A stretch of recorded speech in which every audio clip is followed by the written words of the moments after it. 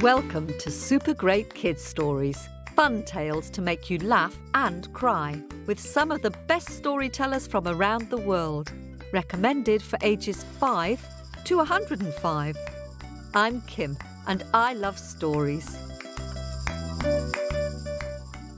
Red and yellow and pink and green, orange and purple and blue. I can sing a rainbow, sing a rainbow, sing a rainbow too. Oh, hello, how are you? Guess what this week's story's about? That's right, rainbows. Scientists tell us that a rainbow is a combination of sunshine and raindrops. But the Shoshone people from the United States have their own story about rainbows, which involves some very hot people and a magical creature who can help cool them down. But will the people listen? Well, you can find out from our storyteller, Pamela Marre, in just a minute. But first, I'm going to tell you about a couple of happies from some of you which dropped into our mailbox to brighten our week. Thanks to RN from Nashville in Tennessee. RN, who is 5, likes to listen to Super Great Kids Stories when he's on his way to swimming class. Swimming is such a good thing to be able to do, RN. Lucky you having lessons. Thanks to you and your grown-ups for their kind donation on Ko-fi. If anyone listening would like to help out towards paying our storytellers, then visit kofi.com/Super Great Kids Stories. And thanks very much to Abby in Virginia for a kind review on Apple Podcasts.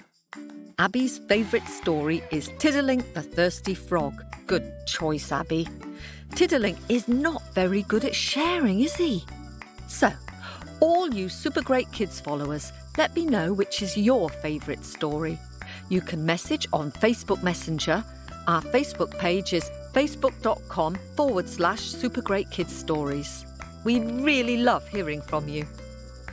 Now, it's time for this week's story, and over to storyteller Pamela Marre, who's going to tell us a how and why story from the Shoshone people in the United States. Are you ready? Here it comes. Mouth open.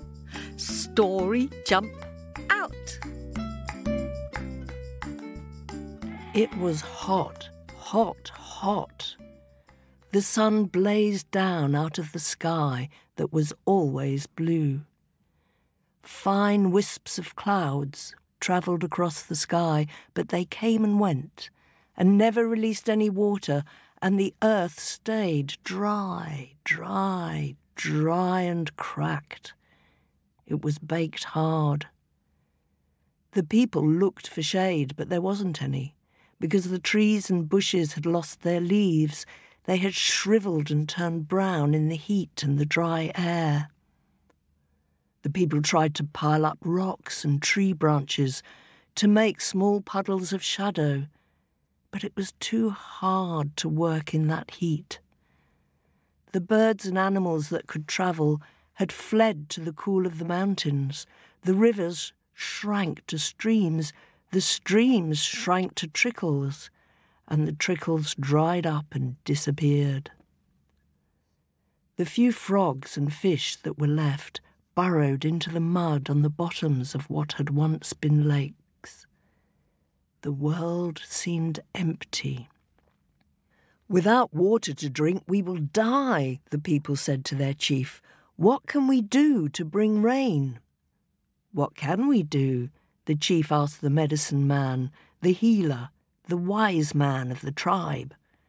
But the medicine man shook his head. "I've done all that I can do," he said. "I have performed all of the dances that should bring rain. I have sung all of the songs that should bring rain. And I have chanted all of the prayers that should bring rain. But the eyes and the ears of the spirits are closed. Only those small animals with homes that lie deep under the ground can escape this burning heat." In one of those homes, deep in the ground, beneath the medicine man's feet, a brightly coloured, stripy snake was curled up in the cool, dark safety of his little home. He had heard the thud, thud, thud of the medicine man's feet when he danced.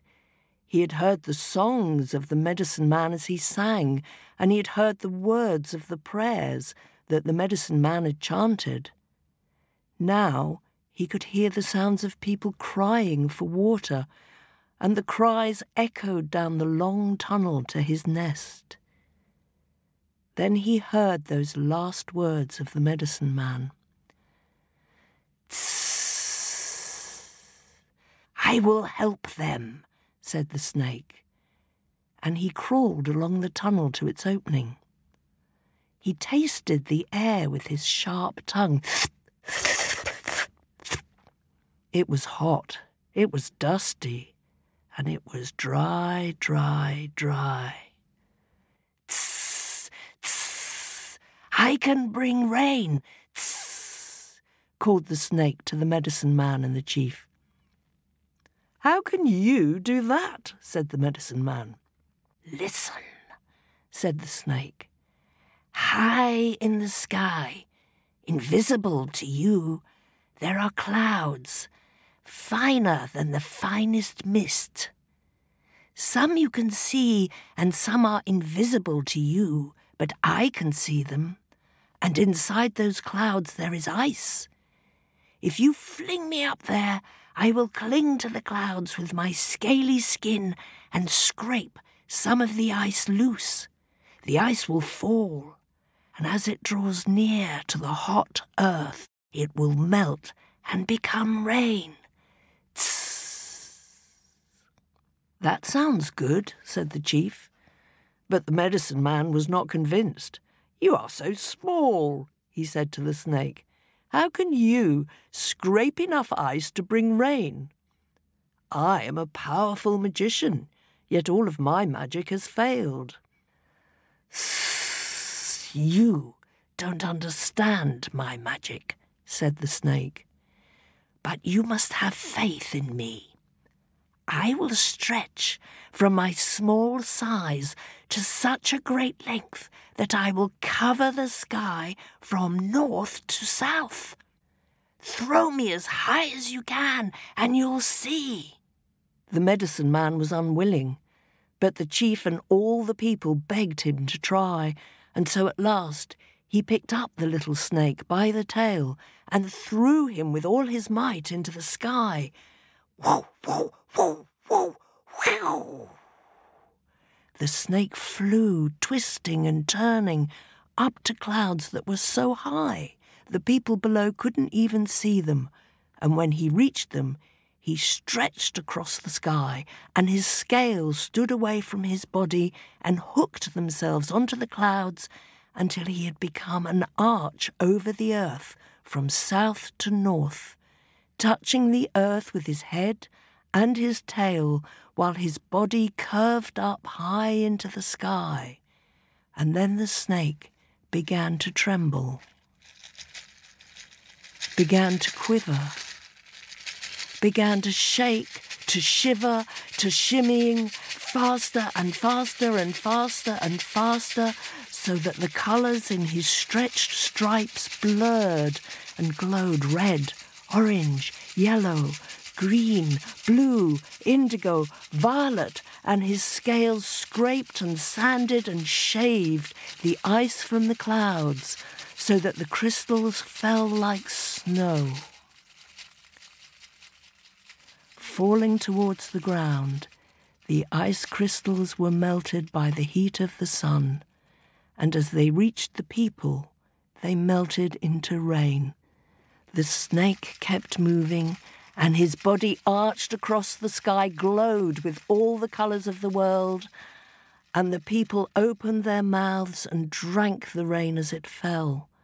The plants drank, the trees drank, the dry stream beds flowed with water, the snake shivered and shimmered in the sky, and the rain went on and on. In the dried mud, The frogs and fish came back to life. The lakes filled with water, and the birds and animals travelled back to their familiar desert homes. The world came back to life. And when the thirst of the people and all living things was quenched, and everything that lives on earth was satisfied, the snake relaxed and rested. The rain stopped, but the snake stayed in his new home, always watchful and always ready to help again. And to this day, when the sun shines too hot, the Shoshone people dance and call to the rainbow snake in the sky to help them. And if you look up as the rain falls under the sun, you will see him arched across the sky and glowing with all the colours in the world as he makes rain.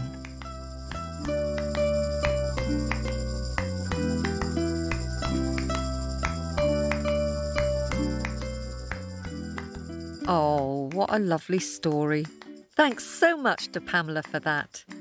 Do send us a picture of the rainbow snake making rain. If you'd like to send us a picture of any of our stories, post it on our Facebook page at facebook.com/supergreatkidsstories. We love getting them, and thank you all for listening. A special hello to our followers in Portland, Oregon, and in Toronto in Canada. That's it. Until next week.